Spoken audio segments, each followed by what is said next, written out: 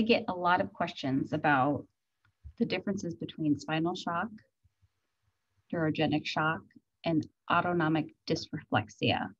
So I'm going to take a brief couple of minutes to talk to you about the difference. I wrote them on 3 different little boards, and then I have a separate little board to kind of show you all 3 together.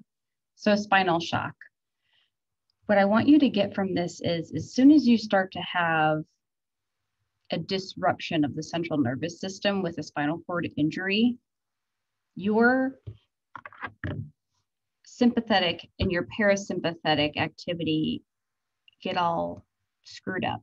So what happens is with spinal shock, your sympathetic activity is kind of shut down and your parasympathetic activity runs wild. So if you think about parasympathetic activity, what is that? So what's the difference between sympathetic and parasympathetic?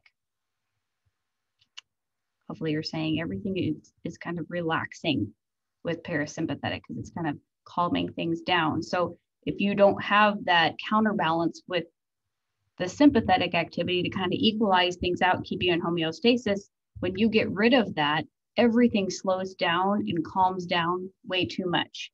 So you have a loss of reflexes, you get flaccid paralysis, your heart rate goes down, your blood pressure goes down, your bladder stops working, your bowels stop working, you stop sweating, you stop having vasomotor tone, you stop being able to feel anything, all below the level of the injury. So spinal shock is significant and deadly if you don't keep control of those vital signs. So it's very unique to where the central nervous system gets disrupted, the parasympathetic takes over, everything is down, down, down, down, down. The difference between that and neurogenic shock is more on along the lines of the cardiovascular system. So yes, you are going into shock, and you're going into shock with a little bit different presentation than normal shock. Normal shock for, let's say, hemorrhagic shock or cardiogenic shock, your blood pressure goes down. Normally your heart rate will go up. This is different. This is dealing with the central nervous system. And so it's a little bit different presentation to where you have a decrease in your heart rate and a decrease in your blood pressure. Now with neurogenic shock, you're still probably going to have weakness and sensory loss, but that's more related to the actual injury itself, not because of the disruption of the central nervous system like spinal shock. It's very difficult sometimes to determine if the patient's in spinal shock or neurogenic shock, but the main difference is with the spinal shock, you're going to have more flaccid paralysis and loss of reflexes, and I'll return back to that in a minute. So different than the other shocks that you've learned about. Spinal shock, neurogenic shock have low blood pressure and low heart rate. Those are usually immediately after onset of the injury.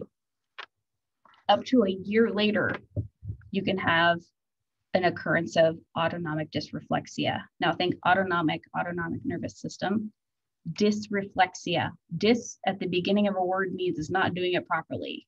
So reflexes, reflexia, that's not, there's something going wrong with a reflex response with an autonomic nervous system. So normally speaking, when we get pinched, you can feel pain, you tell somebody to stop it. Internally, you get a little bit of a fight or flight going on with that sympathetic activity where your heart rate and your blood pressure go up because it hurts. So when they stop pinching you, that calms down because the pain response is gone. Well, if you can't feel the pain, you can't tell somebody to stop it, or you can't tell someone that you're in pain because you don't feel it. But internally, you still have a pain response, but it's a dysreflexic response. So with autonomic dysreflexia, your blood pressure goes up and your heart rate goes down, which is different than the normal pain response. And with that, also, you get a lot of potentially vision changes, really bad headache, flushing. And that's related to the pain that's happening, usually in abdominal nature. So a bladder that's distended, a fecal impaction. And there's a lot of other causes of it. But if you can get in your mind, they cannot feel that pain to alleviate it. Internally, there's a pain response, but it's a dysreflexic response. So the blood pressure goes up, and I mean like up to where you could start stroking out. And it's very deadly. You need to catch it. As soon as you start seeing some of these dysreflexic responses, you need to find out what the pain is, do a lot of investigating, do a lot of assessing, find that stimulus, get rid of that stimulus, and hopefully that patient's blood pressure and heart rate will stabilize. If not, you can give some medications, but you still need to be really careful because eventually the body is going to start to stabilize. And then if you gave any meds, you could have that opposite effect of being too low if you were trying to lower that blood pressure with some like beta blockers or something. So to have them all together on one chart, it's a little bit small. I'll show it to you. The big thing here, the shocks are going to have low blood pressure and low heart rate. Spinal shock is going to be no reflexes below the level of the injury, flaccid paralysis. Neurogenic shock generally doesn't have that. The injury itself to the spinal cord is going to cause the weakness and whatever. But your autonomic dysreflexia is related to pain, a pain stimulus with a dysreflexic response. So the blood pressure skyrockets, the heart rate goes down.